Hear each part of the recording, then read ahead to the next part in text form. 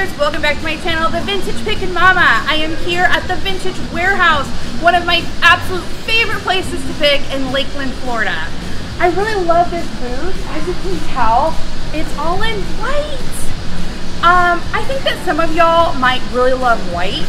I know that I'm more of a color gal, but I just love this booth so much because it shows how you can incorporate different shades of white and get lots of interest while sticking to a monochromatic palette.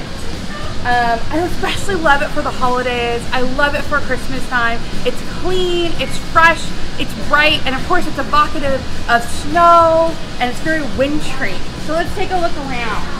I love the use of lanterns in decorating. I love bringing a little bit of the outdoor inside. Y'all, I love a good terrarium. I guess growing up in California, I'm all about bringing the outside in. So I love wicker furniture, I love bird cages, anything that gives that outside, inside look, I'm all about. And if you're like me, I've always wanted a porch. Do you guys have a porch? Because I've always wanted one, but I've never had one. So one of my favorite things to do is to take some outdoor furniture and kind of create a porch vignette in your foyer, in your sunroom, even your dining room, y'all. But I love things like this. I love the chippy, shabby, salvage architecture, y'all. I'm super, super into that. You can use this in a variety of ways. This is what I was talking about in one of my other previous videos, is using a dress form and dressing her up for the holidays. I'm a big fan of this. I think it would look even better flocked, but this is just right up my alley. I'm loving this door over here.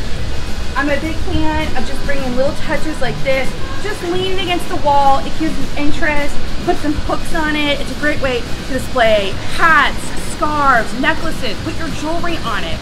Put it by your front door so that you have a, make yourself like a mini mudroom. Again, I'm such a fan of mercury glass. I really love this. This tree, y'all, is so cute. It's actually like a garland that's been wrapped around. It's so inventive.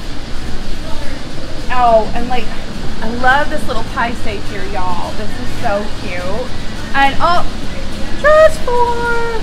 I am loving this dress form. See, you just put some angel wings on there, and it's just perfect for the holidays.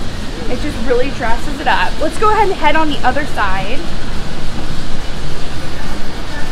This is something that I have noticed is still a trend, is getting the frames and just leaving them without a picture.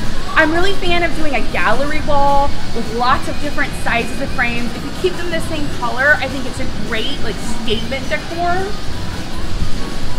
And then we have our cute little large bottle bush tree. I really love the lighter color trees, but if y'all are into the woods and the greens, that's another great look for Christmas. Here we have a really cool display. I have had a number of chandeliers over the years, and I never have a place that I can actually hang them. Or if you're a renter and you can't really hang it or you don't want to go to the trouble, again, this one's just in here. It's a great display piece. It creates a little vignette all about bringing that outdoor style indoors. And then again, we have a really, really simple tree. You don't have to pile on the ornaments. If you want to, if you want a Victorian Christmas, that's great. But this is simple, it's clean, and it's all in white, y'all. So I'm here again at the Vintage Warehouse, and I'm loving this just white, creamy, wintry room. Thanks for watching, guys, and don't forget to subscribe for a holiday giveaway.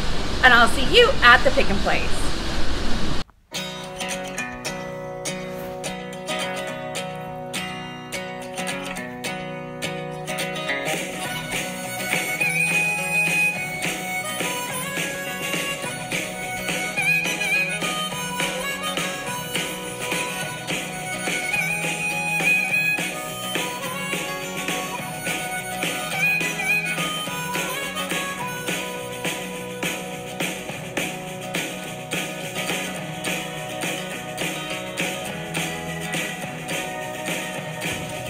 Thanks so much for watching our video today, y'all.